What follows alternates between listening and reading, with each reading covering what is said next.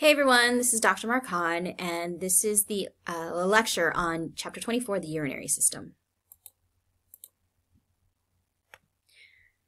So there are main important functions of the kidneys.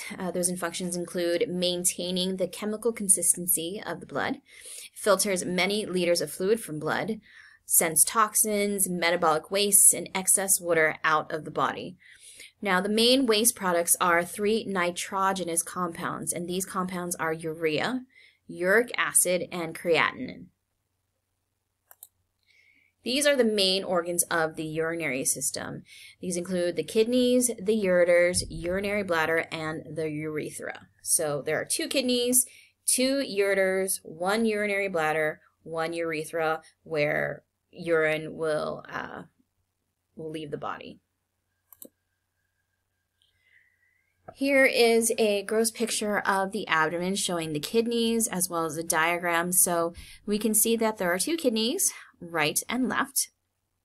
And the kidneys, of course, have their blood supply. They have their renal arteries coming as direct branches off of the abdominal aorta. And deoxygenated blood will be taken away from the kidneys via the renal veins, which drain into the inferior vena cava. So we have our right and left kidney. Notice that the right kidney, normally the right kidney is slightly a little bit lower than the left kidney, and that's because we have the right lobe of the liver, which is a lot larger compared to the left lobe of the liver. Sitting on top of the kidneys are 2 very important glands. These are the adrenal glands. And then we will discuss further anatomical parts of the kidney in just a little bit. And then you have the ureters that drain urine from the kidney and will empty into the urinary bladder. And once the urinary bladder is full, we then have micturition or voiding or urination, and the urine will leave the body via the urethra. Kidneys are red-brown in color. They are located retroperitoneally. We talked about organs that were retroperitoneal, meaning they are behind the peritoneal cavity. So behind the peritoneum, they are lateral to vertebral levels T12 to L3. Now the average kidney is about 12 centimeters tall, 6 centimeters wide, and 3 centimeters thick. So we talked about this structure called the hilum. There are many organs that have a hilum. We talked about the lungs having a hilum. Again, a hilum is just a structure where vessels will enter and exit the organ.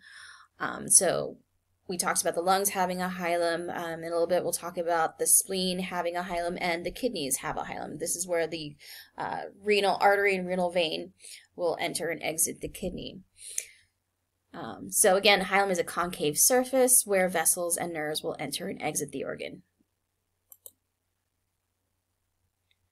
The kidney has several layers that cover it. First, we have a fibrous capsule. This is the capsule of dense connective tissue that surrounds the kidney. It's important because it helps inhibit the spread of infections. Then there is a perirenal fat capsule, which is outside of the renal capsule, or external to the renal capsule, and just a layer of fat basically surrounding the kidney. And then there is renal fascia. We know that fascia is made up of connective tissue. This renal fascia is external to the perirenal fat capsule, also contains fat. And this posterior wall picture, we can see the location of the kidneys. Again, we're saying that the kidneys are around vertebral level T12 to L3. So here we see this border of the 12th rib, and it goes just a little bit below. The kidneys go a little bit below the border of the 12th rib. This picture just shows the position of the kidneys within the that are retroperitoneal, so behind this peritoneal cavity. We can see the kidneys here and their different layers. So the first layer surrounding the kidney is that renal or fibrous capsule, and then we have the layer of the perirenal fat capsule, and then that is surrounded by the renal fascia. Okay, so this just showing the retroperitoneal location of the kidneys compared to the peritoneal cavity. Here, the peritoneal cavity have the organs removed. And just a CT scan showing you the location of the kidneys again. We can see part of the liver, and we see that this is around vertebral level L1. So here is the left kidney, here is the right kidney.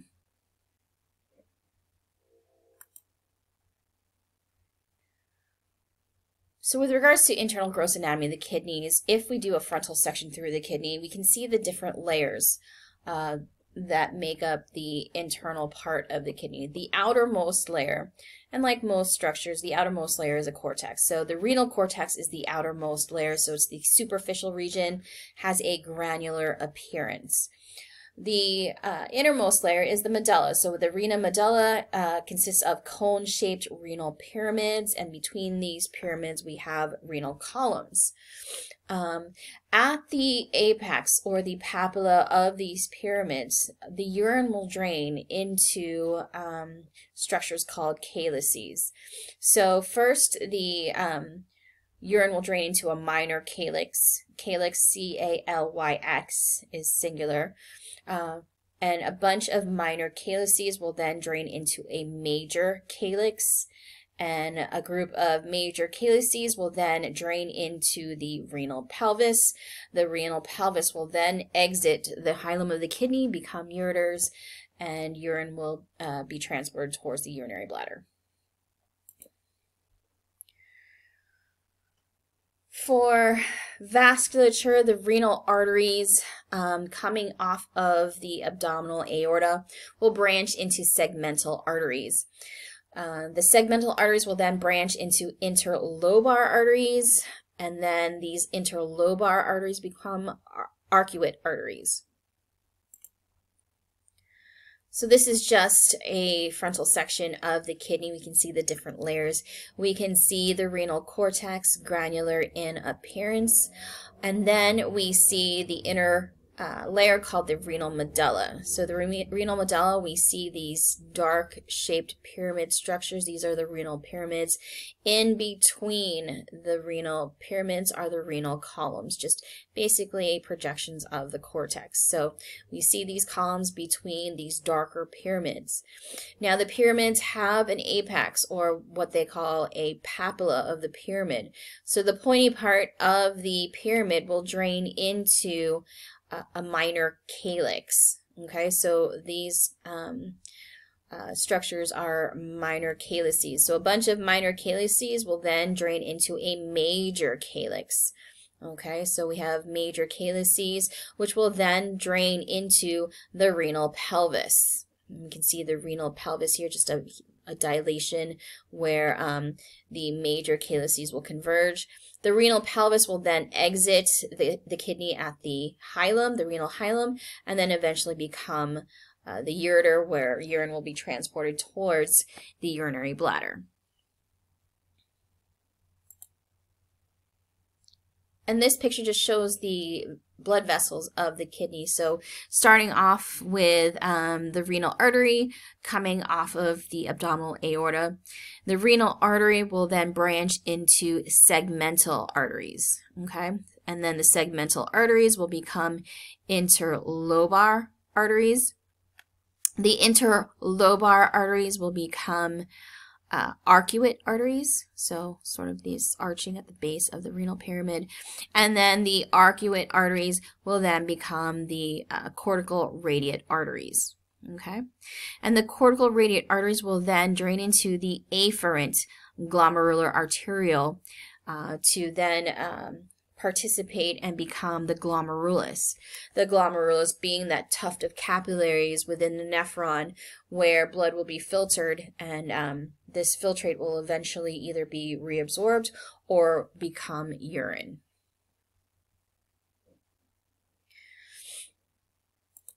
So this just shows you the path of blood flow through the renal blood vessels. We talked about the arteries down to the glomerulus. Glomerulus again being that tuft of capillaries that is filtered by the nephron to either resorb back the nutrients or form urine. So from the glomerulus, the capillaries will then become an efferent glomerular arteriole, moving away from the glomerulus.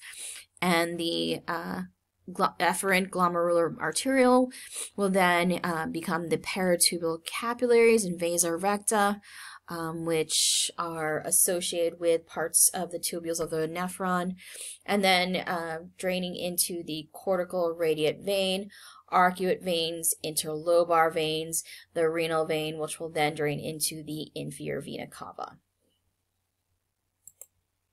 Nerve supply of the kidneys is the renal plexus, which is a network of autonomic fibers, an offshoot of the celiac plexus. It's supplied by sympathetic fibers from the lowest thoracic splanchnic nerve, as well as the first lumbar splanchnic nerve. So let's talk about the microscopic anatomy of the kidneys. The functional unit of the kidney is the nephron, and there are over 1 million nephrons in each kidney. The nephrons are basically there to start off and participate in urine production. So these are the functional units that produce urine. So mechanisms of urine production include filtration, resorption, and secretion. With filtration, filtrate of the blood will leave the kidney capillaries. Resorption, this is where most nutrients, water, and essential ions are reclaimed. Basically, 99% of what is filtered from the glomerulus will be resorbed back. Only 1% of that filtrate becomes waste products, becomes urine. So 99% of the filtrate resorbed back, 1% becomes urine. And then secretion is an active process of removing undesirable molecules. So here is a nephron, and we'll talk about the parts of the nephron in just a little bit. So the nephron produces urine through the mechanisms of filtration, resorption, and secretion. So here at the glomerulus, so the glomerulus and the Bowman's capsule or the glomerular capsule make up the renal corpuscle. So at this structure, this is where we have glomerular filtration. So number one, here is glomerular filtration. This is when filtrate of the blood leaves the kidney capillaries. Again, the glomerulus being a tuft of capillaries. So the filtrate leaves the glomerulus and enters the second part of the nephron, which is the renal tubule. Okay, so this first part of the renal tubule being the proximal convoluted tubule. So the Bowman's capsule or glomerular capsule, again, being directly associated with the next structure, which is the renal tubule, and specifically, this is the proximal convoluted tubule. So within the proximal convoluted tubule, the filtrates undergoes resorption. So the filtrate resembles tissue fluid, will contain all the small molecules of blood plasma. And then 99% or most of the nutrients, water, and essential ions are recovered from the filtrate and returned to the blood capillaries in the surrounding connective tissue. So here are the peritubular capillaries that resorb 99% of the renal volume filtrate. So the remaining 1% are there to form urine and undergo tubulars, will be added to the tubular secretion to form urine. So 1% of the waste and unneeded substances will contribute to urine. Secretion by the peritubular capillaries moves additional undesirable molecules into the tubule from the blood of the surrounding capillaries. Okay, and then that eventually will become urine. So filtration occurring at the glomerulus, and then we have tubular resorption. 99% of what is filtered gets resorbed back and then into the capillaries. And then we have tubular secretion. Unnecessary products or undesirable products are secreted back into the tubules, and that 1% becomes urine. So let's talk about the nephron. Again, nephron being the functional unit of the kidney, and we have over 1 million nephrons per kidney. So the nephron is composed of two main structures. First we have the renal corpuscle, and we talked about the renal corpuscle. The renal corpuscle is made up of the glomerulus as well as the glomerular capsule, also known as Bowman's capsule. Again, if you discover it, you get to name it. So the renal corpuscle is that first part of the nephron, and then we have the renal tubule. The renal tubule responsible for the eventual formation of urine. So let's first talk about the renal corpuscle. So this is the first part of the nephron. It includes the glomerulus and the glomerular capsule. So the glomerulus, again, being that tuft of capillaries. And these capillaries are fenestrated, meaning they have holes, which allow for filtration. And then the second structure within the renal corpuscle is the glomerular or Bowman's capsule. And there are two layers to this capsule. Again, imagine your fist, and then imagine your hand kind of surrounding, your other hand surrounding that fist. So the hand surrounding your fist is the glomerular or Bowman's capsule. And then there are two layers to that Bowman's capsule. You have the parietal layer, which is that outer layer. This layer is made up of a simple squamous epithelium. And then the visceral layer, again, visceral meaning organ, is a layer that adheres to the glomerulus. And the visceral layer of the Bowman's capsule consists of podocytes. These are specialized cells that have foot processes and participate in the filtration membrane, which we will talk about. So the filtration membrane, this is a filter that lies between blood in the glomerulus and the capsular space, and it consists of three layers. First, we have the fenestrated endothelium of the capillary, and then we have the foot processes adhered to, and then they have foot processes and filtration slits between these foot processes. And then between these two layers is a basement membrane. We'll see a picture of that in just a little bit. So the basement membrane and slit diaphragm hold back most proteins, however, allow the passage of water, ions, glucose, amino acids, and urea. Again, 99% of these are resorbed back into the peritubular capillaries. So here we see parts of the renal corpuscle. We have that tuft of capillaries being the glomerulus, and then surrounding it, sort of like your fist surround, or your hand surrounding your fist, this is the glomerular or Bowman's capsule. And again, we have the two layers. We have the outer parietal layer, and then we have the inner visceral layer. Visceral meaning organ, so the visceral layer is that layer that adheres to the glomerulus. And then there's a capsular space between those two layers. Now, if we're talking about a fist and then your other hand surrounding that fist, your wrist going to your arm, that is the start of the renal tubule, which is the next part of the nephron. And specifically, the first part of the renal tubule that is associated with the glomerular capsule, and this is the proximal convoluted tubule. In the beginning of the year, we talked about proximal versus distal.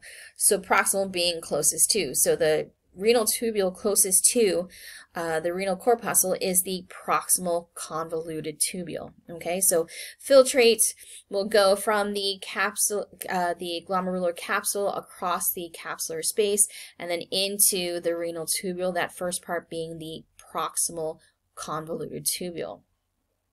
And this next picture just shows you the components of the filtration membrane. So first we have the fenestration of the capillaries within the glomerulus. And then we have podocytes that make up the visceral layer of the Bowman's capsule. And then between the foot processes of the podocytes, we have these little filtration slits that allow for passage, okay? So the filtration membrane, again, is made up of three things. We have the fenestrated endothelium of the capillaries here. We have the filtration slits between the foot processes of the podocytes, which is covered by a thin slit diaphragm. And then we have a basement membrane. You can't really see the basement membrane here. You'll see it in the next picture. The basement membrane consists of the fused basal lamina of the endothelium and the podocyte epithelium. Again, it has been removed in this picture, but you can actually see it here in this picture. So on the right, for example, this would be the podocytes with the foot processes and the filtration slits between the foot processes of the podocytes. That, again, those cells making up the visceral layer of the Bowman's capsule. And then in between the capillary and the podocyte, here is that basement membrane. This is the basement membrane right here. And then to the left is the capillary, the glomerular capillary, that is filtered. The blood is filtered and will go across the fenestration pores of the capillary, across the basement membrane, and then through the filtration slits of the podocytes to be filtered. So again, those are the three parts of the filtration membrane.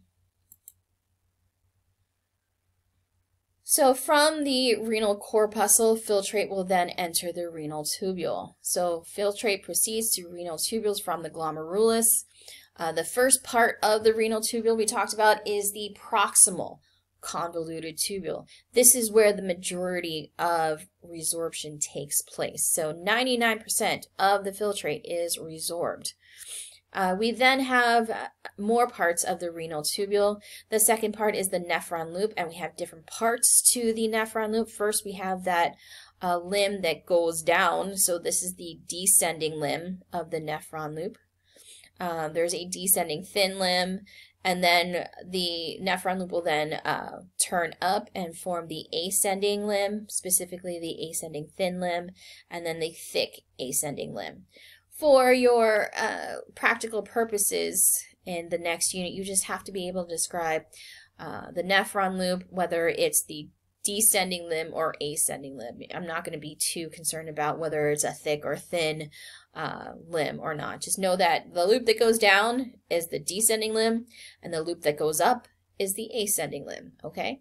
And then the ascending limb, once it crosses that border between the medulla and the cortex of the kidney, so once it goes back into the cortex, it becomes the distal convoluted tubule.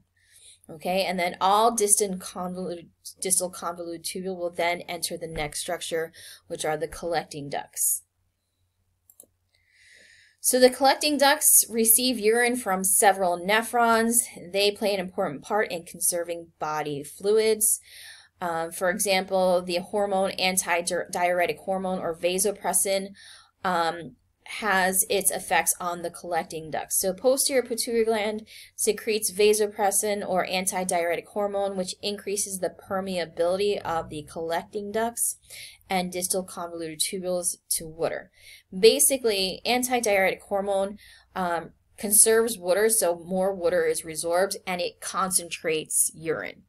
Okay, so it makes urine more concentrated because we are resorbing back the water, and it's this hormone that has its effects on the collecting ducts and distal convoluted tubules. So here is a picture of an actual nephron and where it's located. So these blood vessels here form a border between the cortex, the outer layer of the kidney, the outer renal cortex, as well as the inner layer, which is the renal medulla. Okay.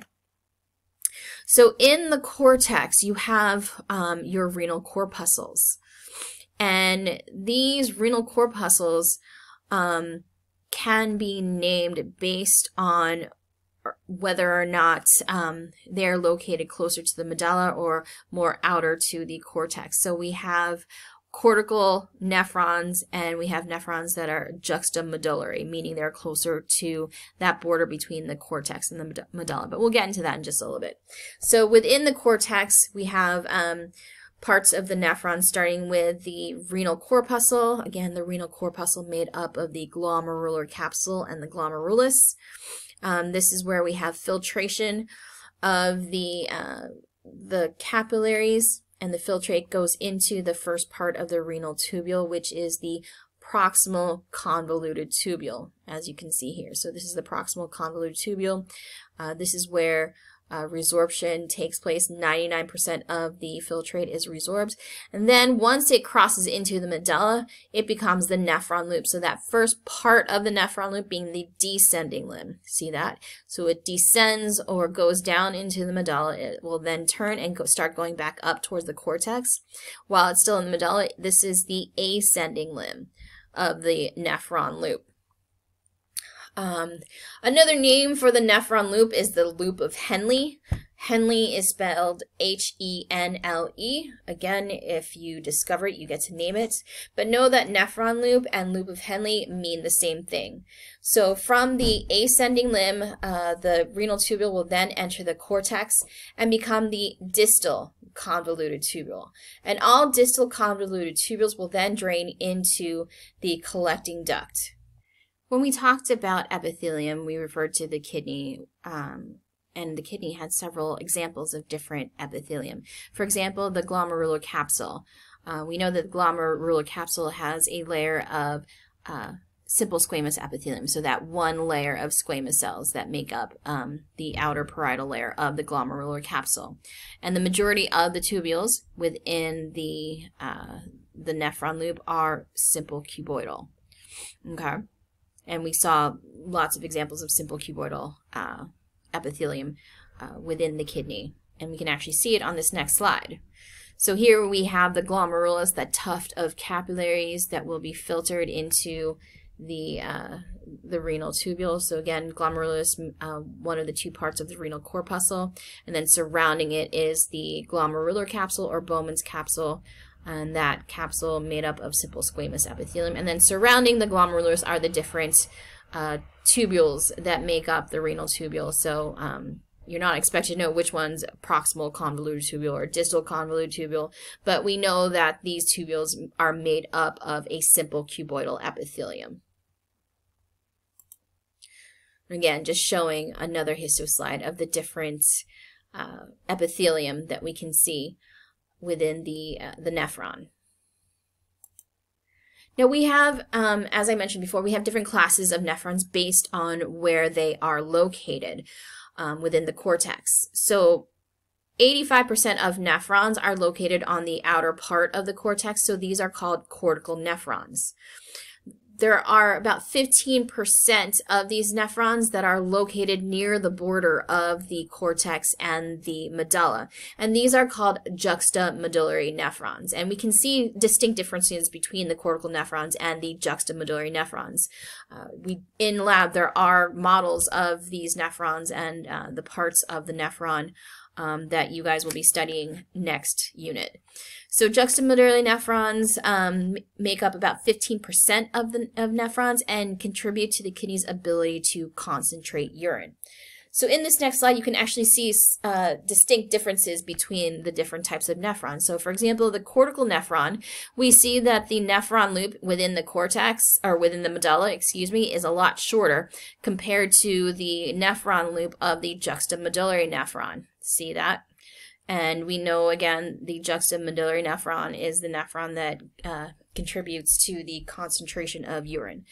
Along with the length of the nephron loop between the two, the cortical nephron, again, is located more towards the outer part of the cortex. So if you see this part of the nephron, the renal corpuscle, kind of being more towards the upper or outer part of the cortex, they are considered cortical nephrons. And again, they have a shorter nephron loop. Whereas the juxtamedullary nephrons, again, they're located more closer towards that border between the cortex and the medulla and have longer nephron loops there. Now, nephrons are associated closely with two capillary beds. We have the glomeruli, which we talked about, and then we have the peritubular capillaries.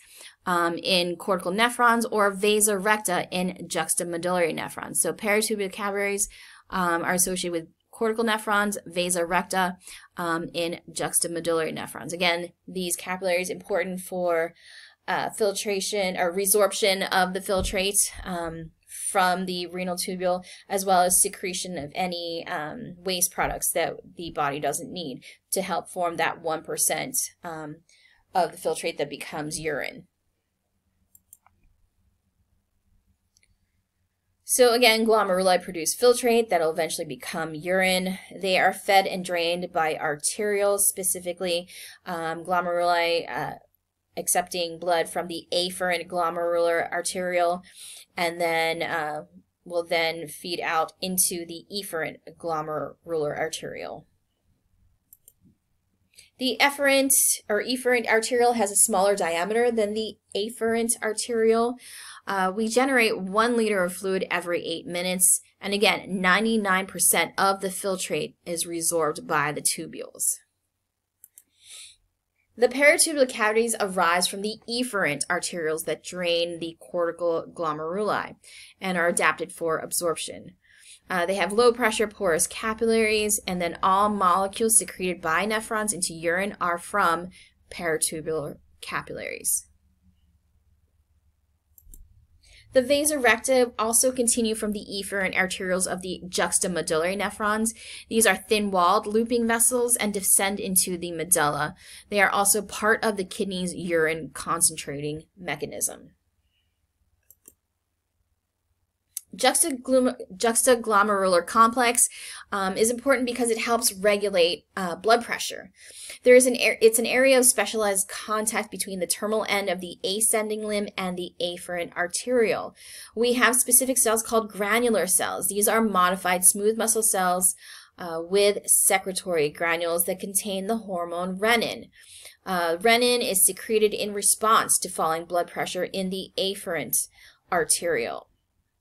Renin is important because it allows for the conversion of angiotensin 1 to angiotensin 2 in the lungs. And this is important because this conversion allows for an increase in blood pressure. So renin, once these cells kind of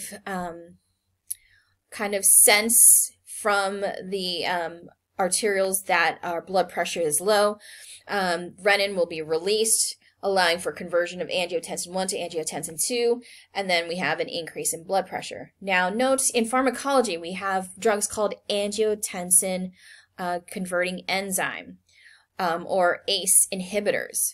So angiotensin converting enzyme inhibitor, or ACE inhibitors, block the conversion of angiotensin 1 to angiotensin 2. These drugs are responsible for helping to lower blood pressure. I know because my doctor once put me on ACE inhibitors, and unfortunately one of the side effects of taking ACE inhibitors is a dry cough. And when I started taking my ACE inhibitor, I could not stop coughing, and it was the most annoying thing ever. So I was like, nope, doc, I think I'm going to switch. So I no longer take ACE inhibitors. But again, renin is that hormone responsible for the conversion of angiotensin 1 to angiotensin 2. Now the macula densa is found at the end of the nephron loop and adjacent to those granular cells. These are tall, closely packed epithelial cells that monitor solute concentration in the filtrates. These signal the granular cells to secrete renin, and again initiates that renin-angiotensin mechanism. Mesangial cells are located around the base of the glomerulus, also help regulate blood flow within the glomerulus. We also have extraglomerular mesangial cells. These interact with the macula densa and granular cells to help regulate blood pressure. So again, kidneys are very important in the regulation of blood pressure. So here is that macula densa, which are close to the granular cells. Again, this whole complex, the juxtaglomerular complex, important in regulating blood pressure. If it senses a drop in blood pressure, it will increase the release of the hormone renin, and renin, again, important in that renin-angiotensin formation of angiotensin II so that we can increase blood pressure. So the next structures we're going to talk about are the ureters. Notice it's plural. That means there's 2 ureters, right and left. The ureters carry urine from the kidneys to the urinary bladder. An oblique entry into the bladder prevents backflow of urine. What does that mean? So basically, instead of going straight into the urinary bladder, they kind of enter in an oblique angle. I'm actually going to try to draw this because I haven't drawn in a while. So here, for example, is the side of the urinary bladder. The ureters will enter at an oblique angle. So the oblique angle allows for the prevention of backflow of urine. So urine can't, go straight back up into the ureters. We don't want that. All right, we're going to erase that. Okay. So with regards to histological features of the ureter, the epithelium is a transitional epithelium. Remember, we talked about transitional epithelium being mostly in the urinary system. The ureters contain a muscularis layer with 2 layers. We have an inner longitudinal layer and outer circular layer. And then the outer adventitia is typical connective tissue. Here we see a histological slide of the ureter. Again, we have that transitional epithelium that looks like, they're dome-like in shape in a relaxed state. However, once it becomes distended, if this ureter becomes filled with urine, it will flatten. And then here are the 2 layers within the muscularis, a longitudinal inner layer, circular outer layer, and then that connective tissue making up the adventitia. The urinary bladder is a collapsible muscular sac. It stores and expels urine. When it is full, it becomes spherical in shape and expands into the abdominal cavity. When it is empty, it lies entirely within the pelvis.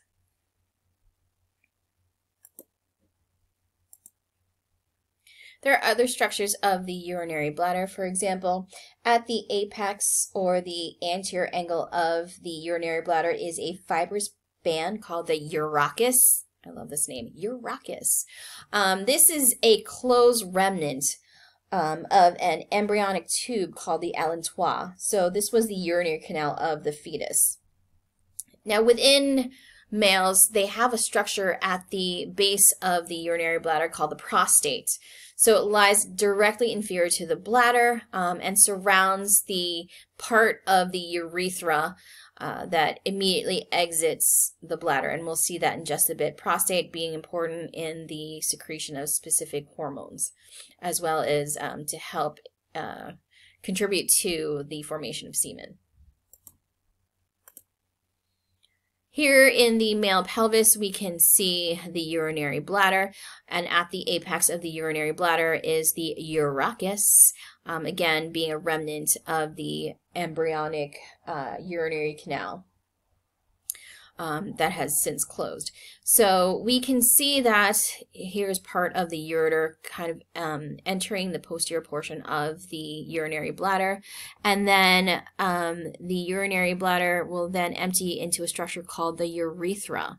So this is the urethra. It's a lot longer in females because it has to transport urine out the penis. So surrounding this first portion of the urethra exiting the bladder is the prostate gland. Again, prostate gland important because its secretions contribute to the formation of semen, and within the prostate we can see part of the ejaculatory duct, which we'll talk about when we go over male reproductive system. So the ejaculatory duct enters the prostate, which will then empty into this prostatic part of the urethra. Okay, and again, we'll talk about that when we get into male reproductive.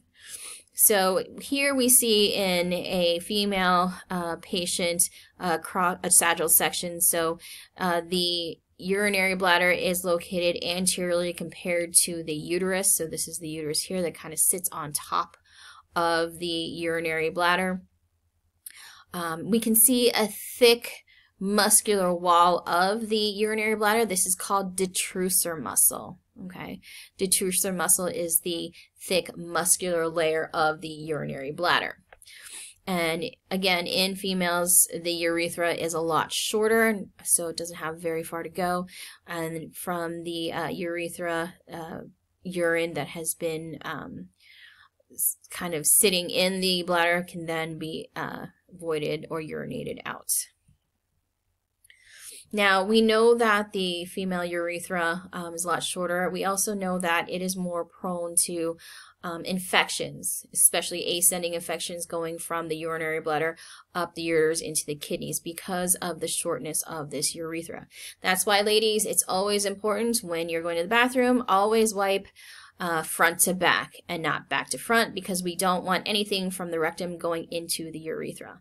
And especially, you know, after having sexual relations, always, you know, wash up, make sure you're wiping front to back and keeping yourself clean, because a bladder infection is not fun, and a kidney infection is even more not fun. So stay sanitary, ladies. So the urinary bladder is composed of 3 layers. We have that inner mucosa made up of the transitional epithelium that we saw in our histo slides, and then it has that thick muscular layer called the detrusor muscle. So the detrusor muscle, important structure that you will be able to identify in lab. It's that thick middle muscular layer of the urinary bladder, and then outside the urinary bladder is this fibrous adventitia. And here we just see the histological slides of the epithelium of the urinary bladder. Again, the transitional epithelium looking like dome-like cells in a relaxed state of the urinary bladder. And once the bladder is full, these cells will flatten and look like squamous cells. But we know that these are transitional epithelium. The urethra is the last structure in the urinary system. The epithelium of the urethra, again, being that transitional epithelium like most urinary system structures. The epithelium is at the proximal end, transitional epithelium, I'm sorry, at the proximal end or near the bladder. And then within male patients, the epithelium becomes a stratified and pseudostratified columnar epithelium mid-urethra in the males. And then at the distal end in males, it becomes a stratified squamous epithelium near the urethral opening. Within the urethra, there is an internal urethral sphincter made up of involuntary smooth muscle, and then there's an external or outer urethral sphincter. So there are 2 sphincters, an inner involuntary smooth muscle, internal urethral sphincter, and then an outer external urethral sphincter, which is voluntary. It helps inhibit urination, helps us control our pee, and then this usually relaxes when one has to urinate. Now in females, again, it is shorter. The urethra is shorter. The length is about 3 to 4 centimeters. In males, it can be about 20 centimeters in length and has 3 named regions. So there's the prostatic urethra. This is the part of the urethra that passes through the prostate gland. There's an intermediate part, which is between the prostate and the corpus spongiosum of the penis. So this intermembrane or intermediate part, also known as the membranous part of the urethra, this is the part that goes through the urogenital diaphragm. And then finally we have that third part of the urethra, the spongy penile urethra, which goes through the corpus spongiosum and passes through the length of the penis. And here's just a picture of the female urinary bladder and urethra. So here we can see the middle muscular layer being the detrusor muscle. Within the urinary bladder, in the posterior part, you'll see a structure called the trigone. The trigone is actually made up of the 3 orifices of the urinary bladder. So you have 2 orifices being the internal urethral sphincters. I'm sorry. The 2 orifices are the ureteric orifices. These orifices are basically where the ureters will enter the urinary bladder. So you have two coming from the right and left. And then the third orifice is just the opening of the internal urethral orifice where the urethra starts. So this three-sided structure is called the trigone. This structure is prone to infection because we know that infection can go up the urethra and then enter the urinary bladder. So the trigone is a triangular-like structure made up of the three orifices within the urinary bladder. And then from the urinary bladder, we have urine will then enter the urethra. Surrounding the first part of the urethra is the internal urethral sphincter. The sphincter, again, being the muscles that act as, that basically close off a structure. So the internal urethral sphincter is located there. And then we have an external urethral sphincter. The external urethral sphincter surrounding this part of the urethra that we have voluntary control over when we need to void. We tell this sphincter to relax so that we can pee. So internal urethral sphincter made up of involuntary smooth muscles, and then external urethral sphincter is under voluntary control. And here is the male urinary bladder and urethra, and we can see that the urethra is a lot longer in males compared to females. Again, here's that trigone structure located in the posterior part of the urethra. Posterior part of the urinary bladder. And then here, just above the prostate, is the internal urethral sphincter. Here's the prostate surrounding the prostatic part of the urethra. Then we have the external urethral sphincter surrounding the intermediate or membranous part of the urethra before it turns into the spongy urethra, being in the corpus spongiosum of the penis, and then goes out the external urethral orifice. This is actually kind of cool. This shows how we pee. Micturition is also called voiding or urination. This is the act of emptying the bladder, and this is the signals that are produced within the nervous system that allow us to pee. So first, we feel that our bladder is full. So the bladder becomes full because the kidneys have produced urine, and the urine has traveled from the ureters to the urinary bladder. And we have visceral afferent impulses from stretch receptors in the bladder wall, which will then be carried up the spinal cord through ascending tracts to the pontine micturition center. Pons being part of the brainstem. So the pontine micturition center basically senses that the walls of the urinary bladder are becoming distended because the bladder is full of pee. So at that point, integration in the pontine micturition center. Integration just means a processing of the sensory information coming from outside. So the integration in this center then initiates the micturition response. Descending pathways will carry this response or impulses to motor neurons in the spinal cord.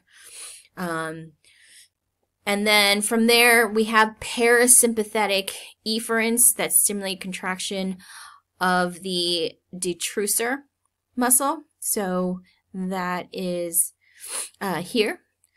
So we'll initiate or stimulate contraction of the detrusor muscle and open the internal urethral sphincter.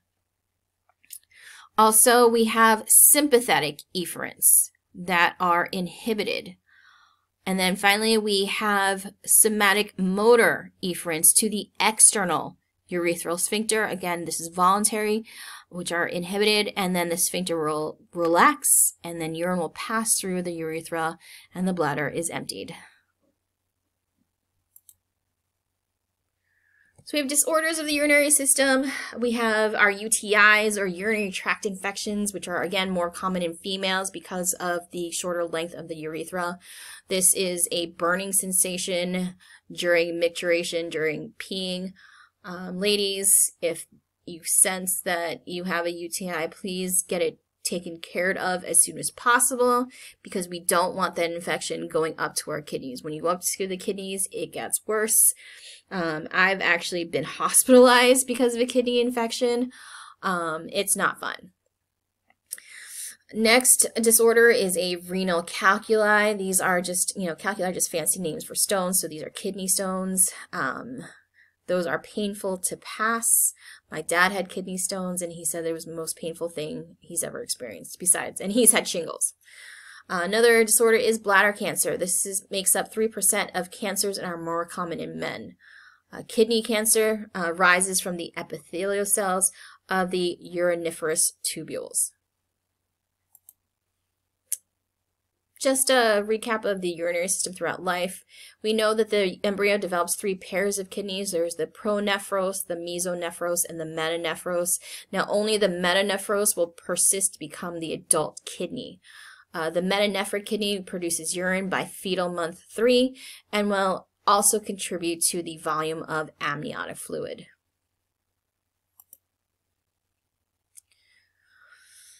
So just a picture of the fetus and the different parts of the embryonic urinary system. And here's that allantois, which eventually will become the urachus.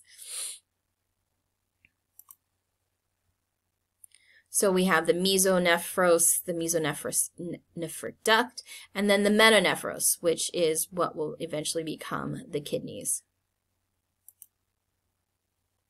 By week 7, we can see the metanephros, or the kidney, and the urogenital sinus becomes the urinary bladder.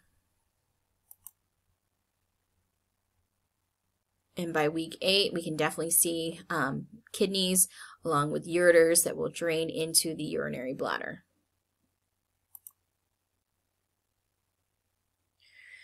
So before we get into advancing age, I want to talk about potty training. With regards to potty training, or bathroom training, at about 15 months, toddlers are aware of having voided. And by 18 months, most children can hold their urine for about 2 hours, and this is usually the first sign to start potty training. We know that daytime control is achieved well before nighttime control. However, it is unrealistic to expect complete nighttime control before 4 years old. Those with kids, you would know. So kidney and bladder function will decline with advancing age. We know that nephrons decrease in size and number. Tubules are less efficient at secretion and resorption. Filtration also declines. Recognition of desire to urinate is delayed. And then we have loss of muscle tone in the bladder. And other common age-related problems include incontinence, as well as urethral constriction by an enlarged prostate in male patients. So these are all things that occur with aging. Okay, and that is the chapter on the urinary system.